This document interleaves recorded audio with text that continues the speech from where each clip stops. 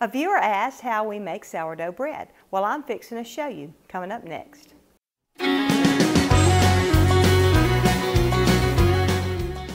Okay, now, to make sourdough, you have to have sourdough starter. I'll tell you about how you make sourdough starter and how you feed this. Now, this is a gallon jar, and the way you start it is a cup of water, a cup of flour, and a half a cup of sugar. You can add a little yeast to that, but you're going to have to feed it more often. Typically, you feed it every day. If you add yeast to it, it makes it start getting active sooner, so you may have to feed it like every 12 hours. But anyway, Tommy, can they see this good?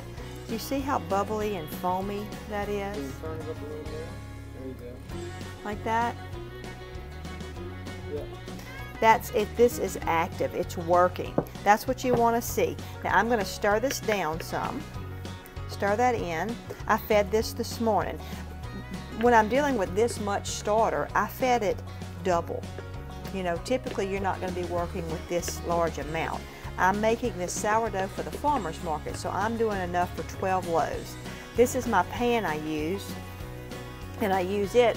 I've never used it for anything but sourdough. This is a dish pan that you see in restaurants, but this has never had dirty dishes in it. The first thing you add is 6 cups of water. That was 4 cups. Here's 2 more cups. Is it cool water, warm water? It's just medium temperature water, just like if you're doing a yeast bread. And then it's 4 cups of sourdough starter.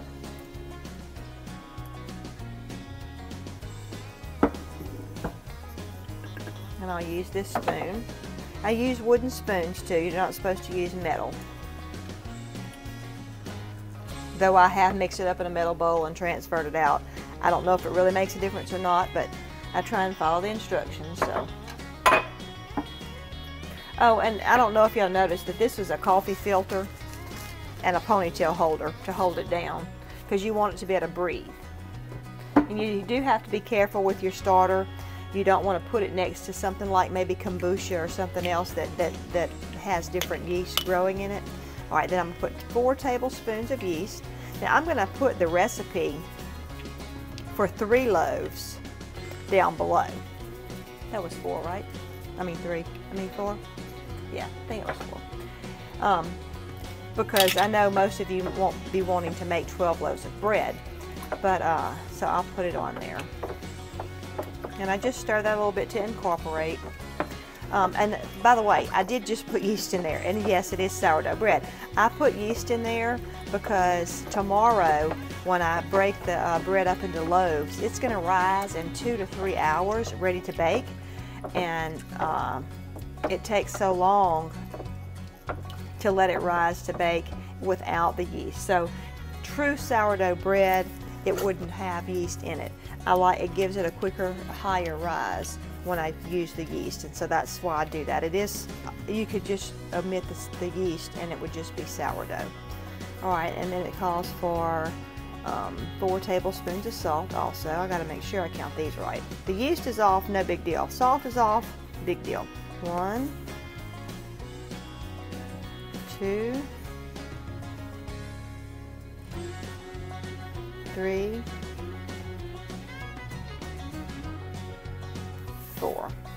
And I'm sorry, I typically would have added my sugar first before my salt, but I was talking and forgot. This will have a cup of sugar in this.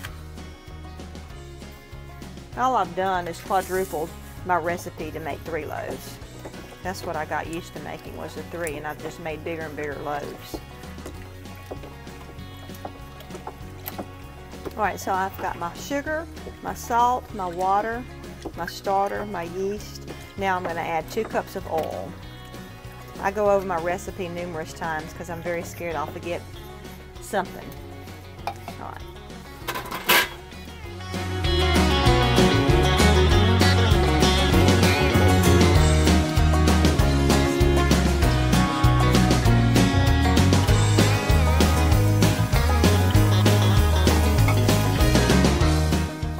Hard to stir stir in the oil. It'll work in when I get my flour in.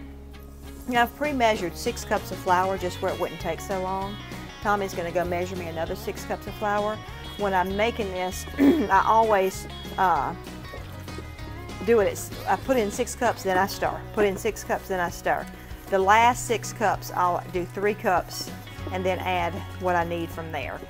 This recipe will call for 24 cups, but I may not quite use it all. I find when it's not very humid outside, I really don't use quite as much flour. And I do use a spoon right now. I've got my hands washed. I always use very, very clean hands because I will go to using my hands in just a minute.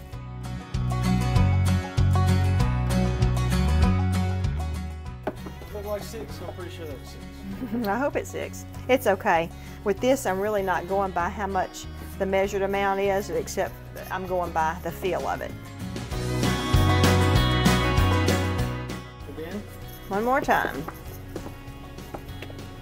And I'm going to have to get my hands in it. And when it gets to this point, you start getting your hands in it.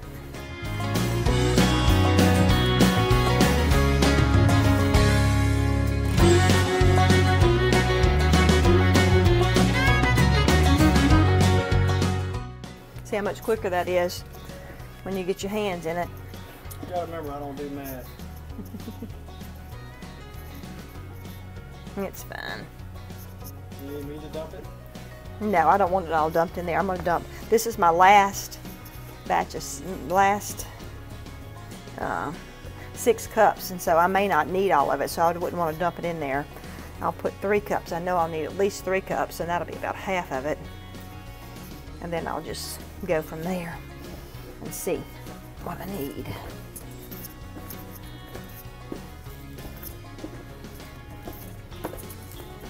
See, I'm kind of starting the kneading process. I'm starting to knead the flour into the bread.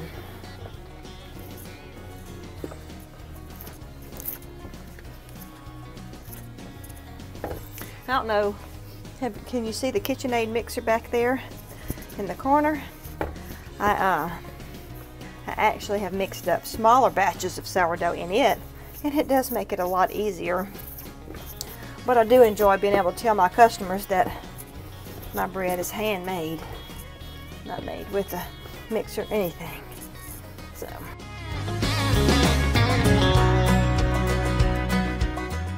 And also one thing I always do, I always pull my hair up in a ponytail, because I never want any of my customers to tell me that they found a hair in their bread. Patti has some kind of secret to this, because when I try it, I've got it all the way up to my elbow. You and Corey both, but I still appreciate the help. Sometimes on Fridays, depending on which Friday it is, I do two batches of this, and so I measure it all out, and I have one of them in one bowl kneading too. But this is a lot of work, and it takes a little while, and it helps out a lot if there's 2 people when you have 2 bowls going. See, it's getting harder and harder. I don't know, can they see in there? Yeah. The flour? I'm trying to get all this incorporated still. Now see, I still have at least 3 cups of flour left. And then sometimes what I do is I break it apart, because you see the moisture that's still not getting to that good with my kneading, and I know you can hear me huffing and puffing, so it's kind of hard. And see, it's still real sticky in the inside, so I just kind of separate it sometimes like this, and then I'll knead it all back together. Hopefully it'll pick up some of that flour. I think I'm gonna put some more of the flour on it. Yeah, it's really still sticky on the inside. And maybe this is a wrong thing to do. I've got this recipe from Tommy's Aunt Dossie. She's the one that taught me how to make bread. And we actually sell her cookbook at the farmer's market. I guess we could sell it through the mail if people wanted it. But she's got her bread recipe in here. I'm going to put the bread recipe in the comments though, or Tommy will. Tommy will. I always say that I'm going to do stuff like that, but Tommy's really the one that does it all. Anything on those things. From where I'm standing, it's a pretty fair trade. And I'm just going to sprinkle some flour over this. I feel like it needs more in it. It's just not coming together. It's just not, maybe it won't take me as long to get it worked in like this. And I don't think it's going to take all of it this time. But I tell you one thing, it's not been humid here, it's just been burning up hot. And see how that's falling up, not sticking together? As you work it, it will all come together.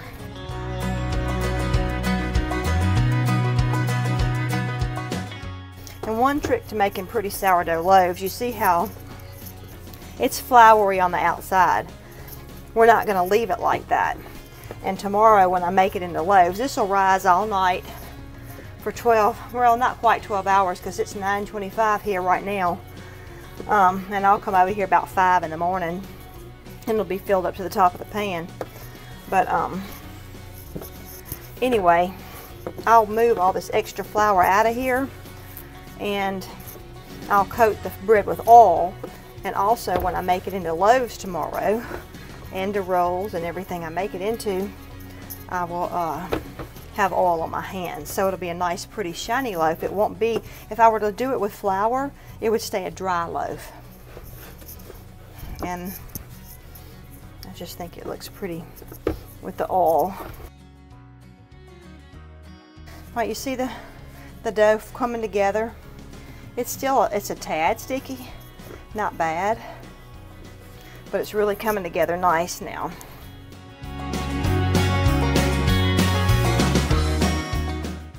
Okay, now I'm going to take this out, set that there, and then I clean all this out of here.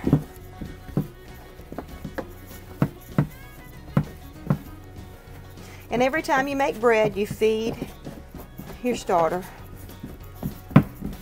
I like this pan because it's really easy to clean. I'm going to keep this. I'm going to use this to feed my starter in a minute. And then what you do with this, remember I told you you'd have oil on it. See, this is a huge pan, so I am using a very generous amount of oil. I may have to pour some of this out. But I'm going to oil the entire pan. You didn't measure that, you just dolloped it in. I just dumped, yeah. And I dumped a lot. I usually have to come back and add more, but I may have to pour some of this out because it may be too much. But I want oil to be covering the whole pan. That way your dough is not going to be stuck onto the pan real bad. Okay, now it's really not too much left in there. It's a little bit running, but that's okay. I'm going to take my dough and I'm going to push it down like that. And I'm going to turn it over. See, I want oil on both sides. This will be a nice, pretty risen up. Now I'm going to take saran wrap. And this is the last step tonight. I'm just getting my saran wrap on here as tight as I can. And I'm going to let her sit all night and it'll be waiting for me in the morning. That's what I like about doing sourdough bread, that I can come over here in the morning and I can make 12 loaves of bread and nothing flat because my dough is already ready for me.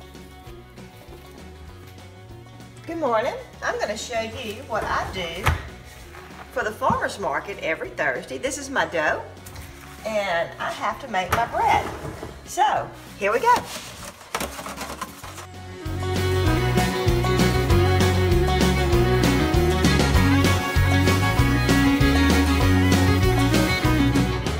I use oil on my hands to keep the dough from sticking.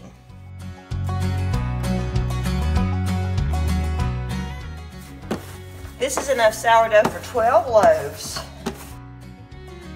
Everything I do with my sourdough is made by hand. This dough was made last night by me and my son. He helped me. I have another pan of it also, and he helped me make it. Now I'm splitting this up because it's enough for 12 loaves. And so each of these individual pieces is enough for 3 loaves. That's how I split up my bread to try and make it the same size. It always ends up a little bit different. See, this will be 3 loaves. 1, 2, 3. Aunt Dossie, the one my aunt that I got the recipe from, is the one that taught me how to shape my bread. She gave the recipe and everything in her book that we actually sell at the farmer's market too. But you know, there's a way to shape bread where it has the nice rounded top. And she's the one that showed me how to do that. Now I have my bread. This is enough for 12 loaves. I'm going to move this back over here. And you can see how I do this. So, here we go. Always keep your hands nice and oiled. I take some dough and I'm curling it under.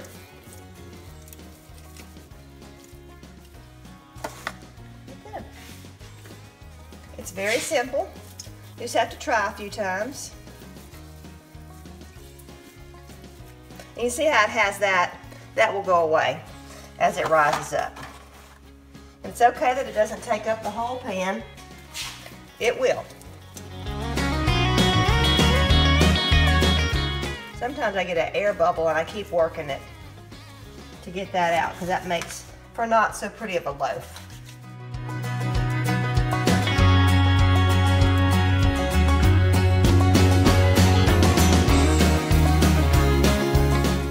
And this will rise about 3 or 4 hours. And be ready to bake. All right, I'm gonna make my sourdough rolls now.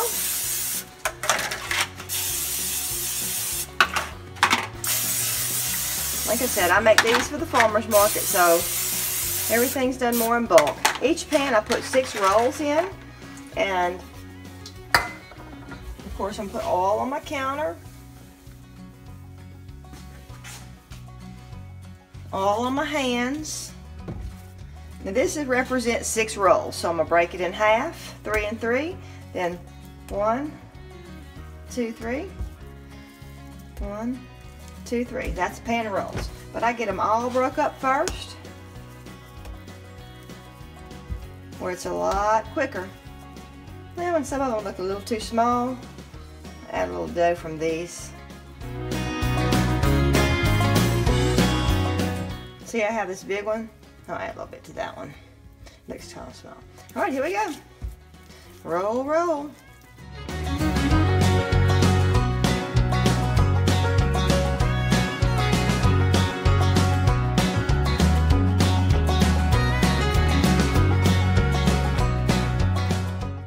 I roll it around.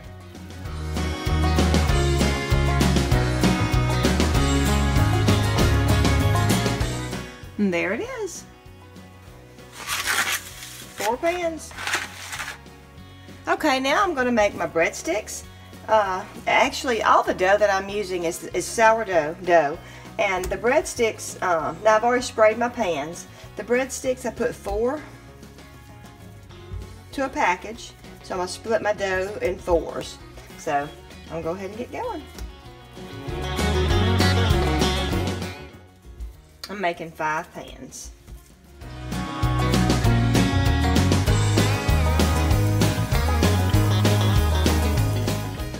Now, what's gonna make this breadsticks and not just, or seasoned breadsticks, is that I'm gonna, after they're done, I'm gonna smear butter on them and put garlic powder, Parmesan cheese, and parsley. And so they're just really, really good with spaghetti or anything like that. I didn't have enough trays to do 5 pans, so I'm gonna put 2 on the big tray right there.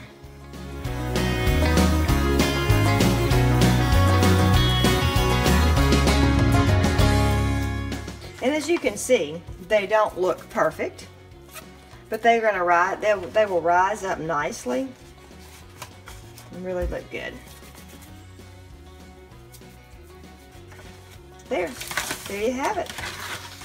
Breadsticks ready to bake. Well, waiting to rise and then bake.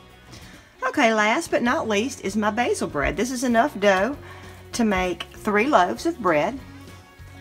And this is my regular sourdough bread, and I add basil to it. This is basil that I grew in my garden, and I've read that it stays fresher if you don't crush it, and so I crush it as I need it, where it'll be as fresh as possible for my customers. And I only make 3 loaves of this, but I have customers that typically buy it. So, and I have my little stems in here, so I just pick them out, the harder pieces, and I don't know, maybe they would get soft, I don't know, but I don't want to take the chance. And I just knead in my basil. And of course I've got oil on my counter, I've oiled my sheet. This is kneading. This is how you knead bread. I'll put a little bit more and I'll be done. Okay, now split this into 3 loaves. I'm going to show you a little trick on how I make this bread. I think it's so pretty. I like it to be a little bit different. Alright, then I'm going to make 3 pieces. 1, 2, 3 on each one. And then I'm going to do it like I'm making breadsticks. But you know I'm not, because this is basil bread. And I'm going to hook it together. Right there. And then I'm going to do a quick little braid. Did you catch that? It's kind of out of the camera range. I'll do better with this one. I'm going to turn it this way. My hands won't be in the way. And I hooked it together here, and I'm going to do a quick braid. That's it, and I hook the ends together, pick it up gently, put it on my sheet.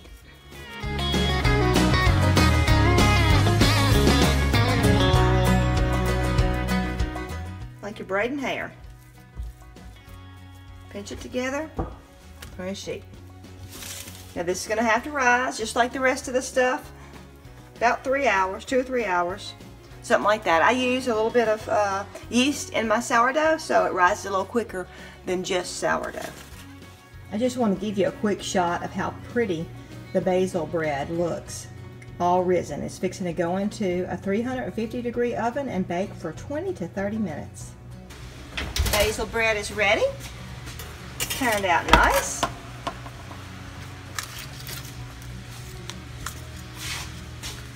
I just take and smear a little margarine on it. Want it to look pretty. There you are. Beautiful basil bread. Okay, here is my finished sourdough. I've been baking. This was 2 bakings. I have a convection oven. And so I was able to cram all this bread in 2 bakings. So this is my sourdough ready for market. Then the 4 little loaves is just plain sourdough. And then I did 12 loaves of regular sourdough. Now the rolls are done. All that's left to do is to put a little margarine or butter on the tops. I love these pans. I mean, not the pans, the cooling racks. Of course, these are just little throwaway pans. I do like those. I use those for all my baking for the farmer's market. But I love these racks, and this is why. It doesn't have to take up as much counter space. I believe they're originally for cookies, but I use them for bread. And there's 3 tiers. I can actually put something else on there if I'd like. So anyway, we'll put a link on the bottom to all the different ingredients and racks and stuff like that that I use down below. Please comment and let me know if you have any suggestions for me or what you do to make a little extra money at your house. Do you make sourdough bread? Let me know in the comments. I was talking to someone the other day, and the way she fed her sourdough is a lot different than the way I feed mine. Let me know down in the comments what you may do different or any ideas or suggestions that you have for me. Have a great day. A viewer asked how we make sourdough bread. Well, I'm fixing to